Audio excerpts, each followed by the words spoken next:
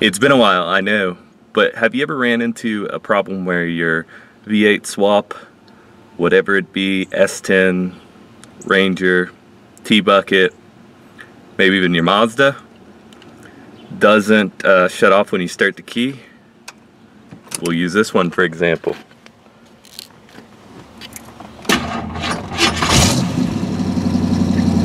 On right now.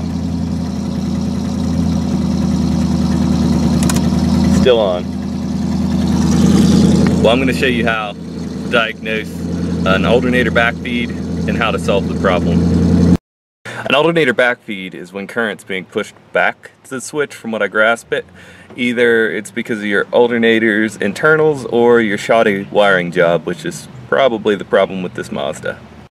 Now I'm going to show you a quick and easy way to diagnose the backfeeding problem with your alternator on your whatever application you have it.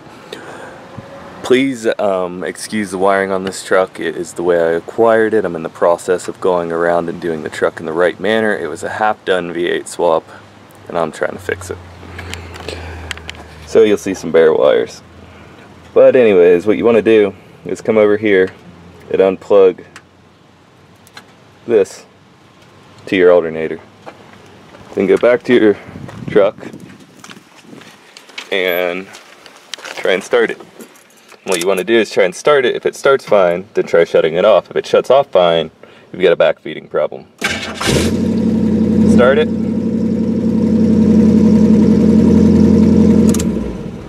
Shuts off just fine. Now I'll show you how to fix that backfeeding problem. This is what you need to order, or you can go to your local supply store like Radio Shack, but I think they're going out of business, so if you have one in your area. It's a Rectifier Diode. This is a 6 amp 50 volt, I believe, a rectifier diode. I think that's what the listing. I got it off eBay. It cost about $5 with free shipping. So I will show you where to install it and the fact that it works. Now that it's in, it's not soldered yet. I just have it twisted around the leads as I want to solder all of these unions done by other people down through there with cramps, and I want to get this video up so I can get this online so you guys can see it. But the rectifier diode, some of them are directional.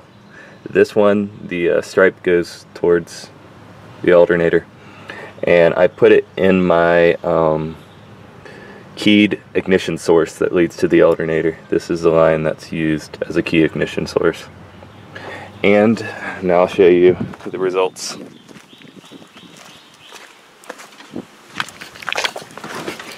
Now when I start it,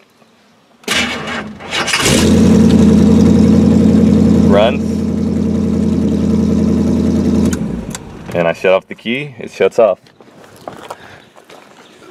So anyways, that's how you stop a run where you shut off your key and it continues to run, a backfeeding problem. Stay tuned for more videos. Later.